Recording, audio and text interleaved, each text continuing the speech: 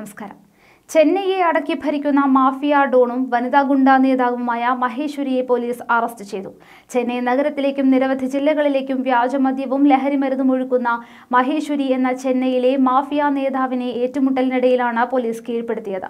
Lockdown കാലത്തും വ്യാജമദ്യം വിൽപ്പന നടത്തുന്നു എന്ന രഹസ്യ വിവരത്തെ തുടർന്നാണ് അതീവ രഹസ്യമായി പോലീസുകാർ ഇവരെ വീട് വളഞ്ഞ് പിടികൂടിയത്.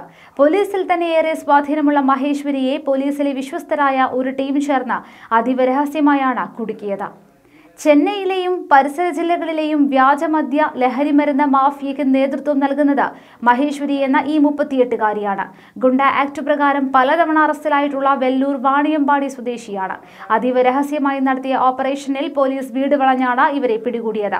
ഇവരെ കസ്റ്റഡിയിലെടുക്കുവാൻ പോലീസിന് ഇവരുടെ ഗുണ്ടകളുമായി ഏറ്റുമുട്ടേണ്ടിയും വന്നു. 20 കിലോ കഞ്ചാവും 20 ലക്ഷം രൂപയും നിരവധി വസ്തുക്കളുടെ ആധാരങ്ങളും ഇവരുടെ വീട്ടിൽ നിന്ന് പിടിച്ചെടുക്കുകയും ചെയ്തിട്ടുണ്ട്. ചെന്നൈയെ അടക്കി ഭരിക്കുന്ന മാഫിയ നേതാവാണ് മഹേശ്വരി. പല വമ്പന്മാരും ഇവർക്ക് മുന്നിൽ മുട്ടുമടക്കി നിൽക്കും.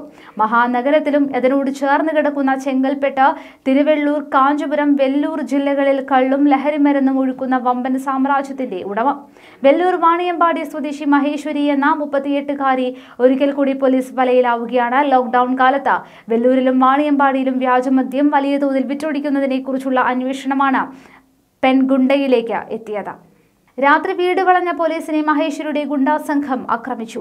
ഒടുവിൽ മഹേശ്വരി, മകൻ ദേവാന്തരൻ, ബന്ധു ഉഷ, സഹായി കാവ്യ, കാരിയർമാരായ 3 കുട്ടികളും പിടിയിലായി. വീട്ടിൽ നടത്തിയ റെയ്ഡിൽ 20 കിലോ കഞ്ചാവ്, 20 ലക്ഷം രൂപ, ഇരുചക്ര വാഹനങ്ങൾ എന്നിവ പിടിച്ചെടുത്തു. തിരുപ്പത്തൂർ SP വിജയകുമാറിന്റെ മേൽനോട്ടത്തിൽ പ്രത്യേക അന്വേഷണ സംഘം രൂപീകരിച്ചാണ് പോലീസിൽ ഏറെ സ്വാധീനമുള്ള മഹേശ്വരിയെ പിടികൂടിയത്. സംഘത്തിന്റെ ആക്രമണത്തിൽ ഒരു പോലീസുകാരിക്ക് പരിക്കേറ്റു. കർണാടകയിൽ നിന്ന് സ്പിരിറ്റും ആന്ധ്രാപ്രദേശിൽ നിന്ന് കഞ്ചാവും എത്തിച്ചാണ് മഹേശ്വരി ഇടനിലക്കാർക്ക് കൈമാറിയിരുന്നത്. വ്യാജമദ്യ വിൽപ്പനയ്ക്ക് പിടിക്കപ്പെട്ടതിനെ തുടർന്ന് നിരവധി തവണ ഗുണ്ട ആക്ട് പ്രകാരം തടവിൽ കഴിഞ്ഞിട്ടുണ്ട് മഹേശ്വരി.